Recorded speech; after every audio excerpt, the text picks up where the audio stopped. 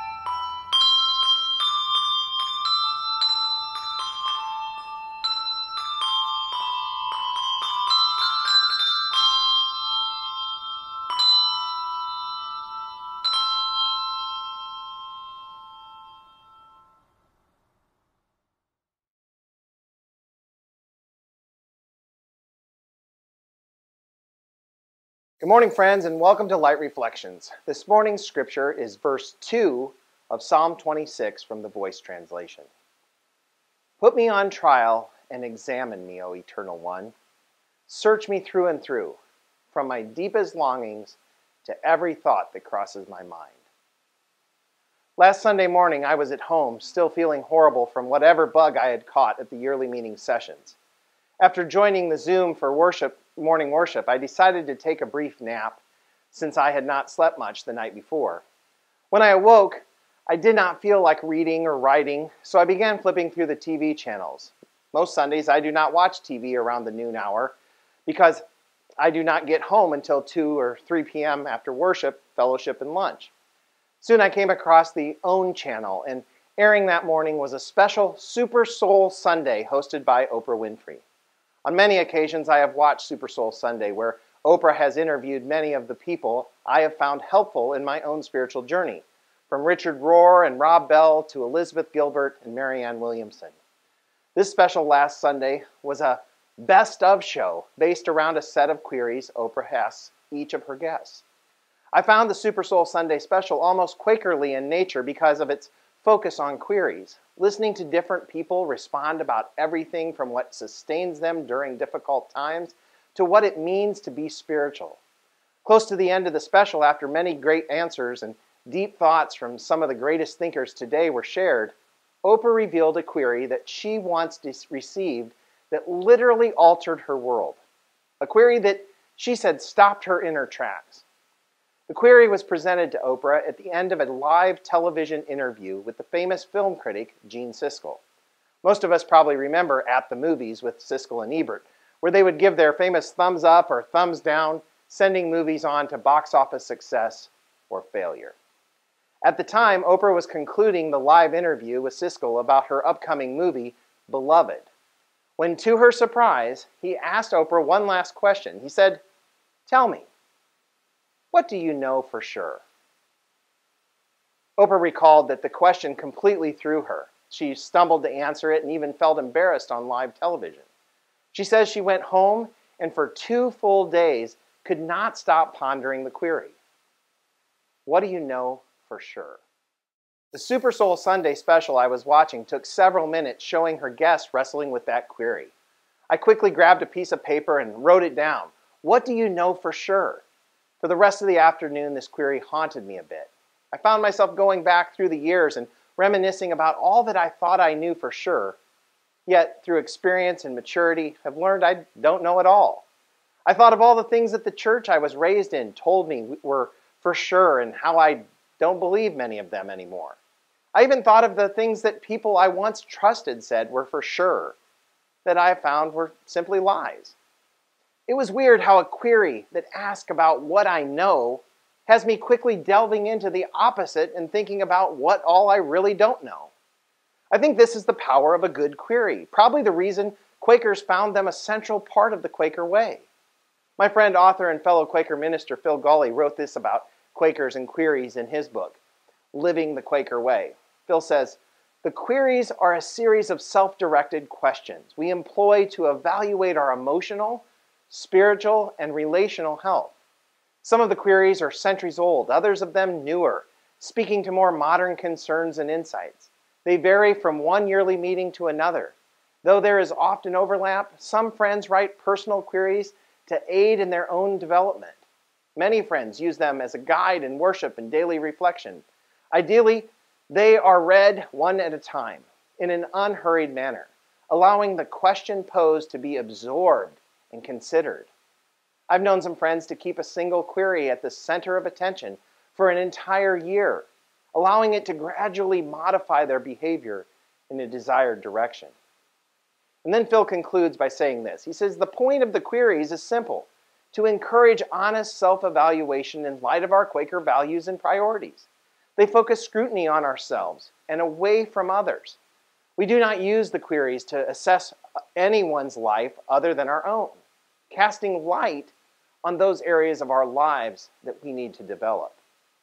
For Oprah, that query presented to her from Gene Siskel became almost a life query, a query she has wrestled with for many years now and has continued to both ask herself and those she meets. In each issue of her magazine, O, she has a column where she writes what she is discovering about this query. This one query even helped prompt her to start the Super Soul Sundays interviews, where most times she asks her guests and they answer the question, "What do you know for sure?"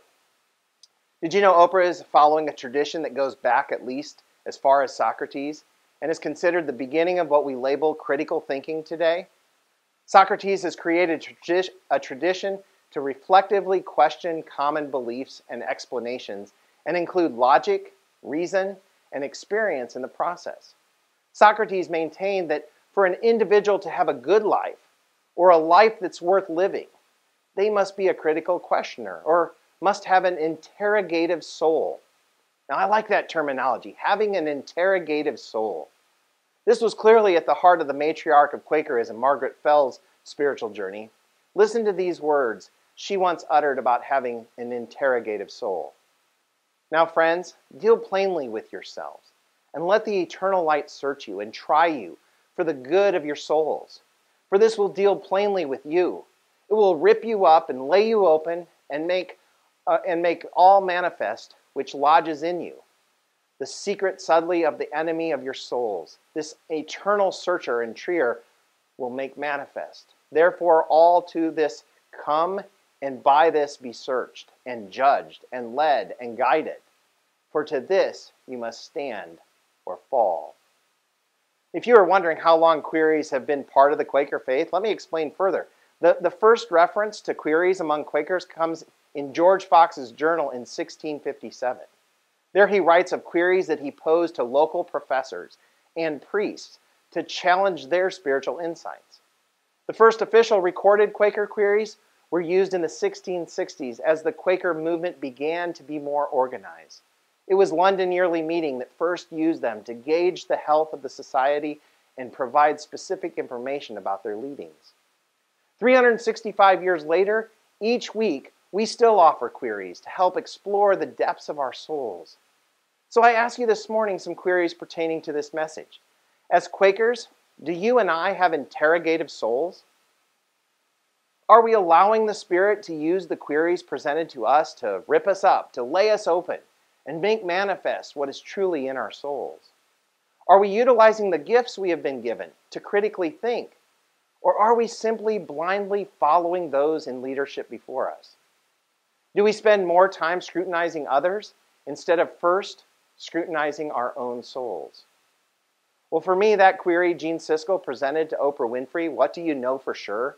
had me interrogating my soul. And for the last week, it has ripped me up. It's laid me open. It's made me manifest and tap the deeper aspects of my soul.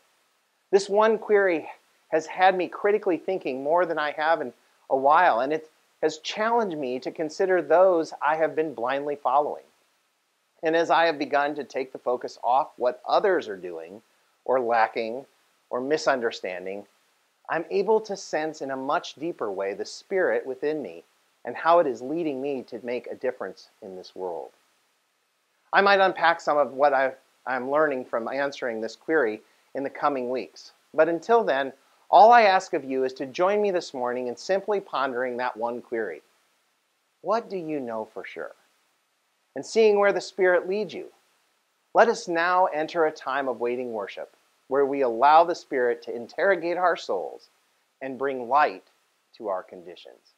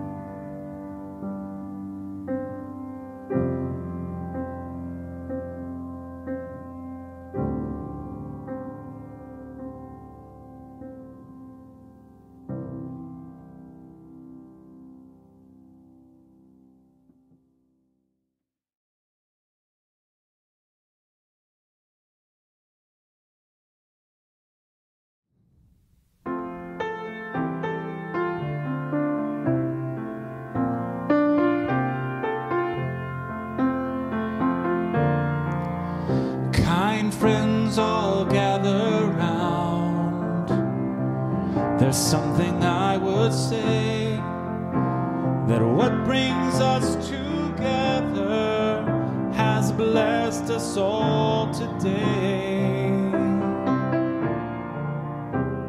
Love has made a circle that holds us all inside, where strangers are as family and loneliness can't hide.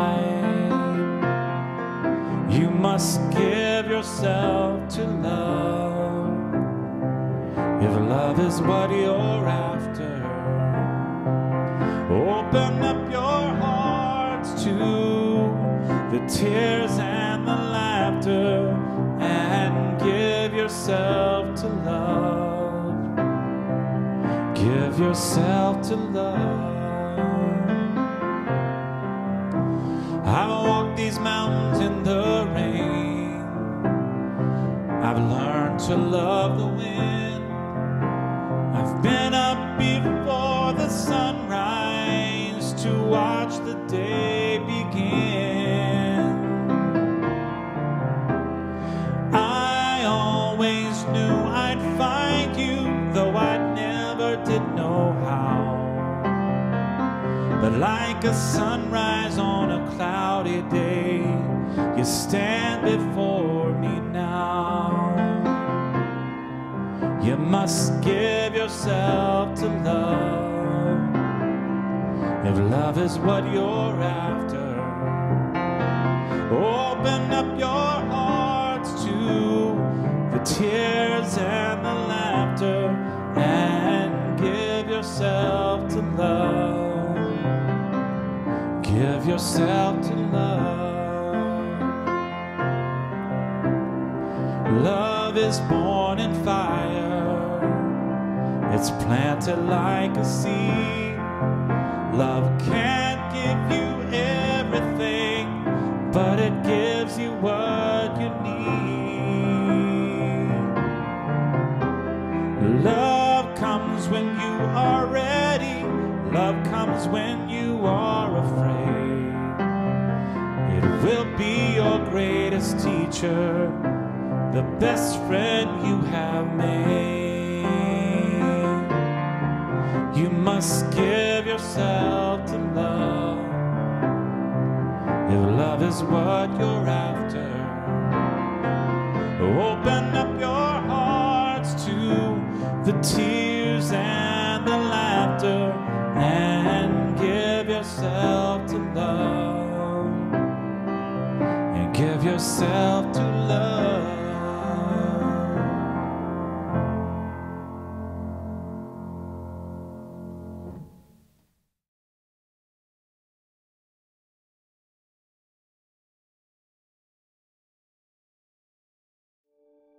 We close this time of worship with a Quaker prayer.